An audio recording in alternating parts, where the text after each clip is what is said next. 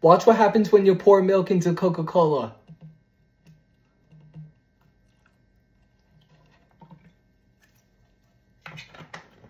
And look at that. This made a reaction of the phosphoric acid, H3PO4.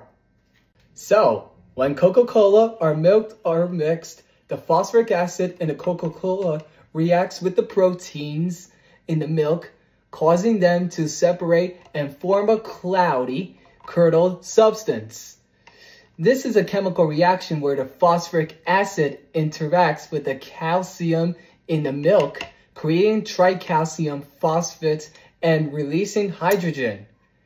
The result is a visible separation with a clear liquid on top and a cloudy solid precipitate on the bottom. This is so cool, everyone.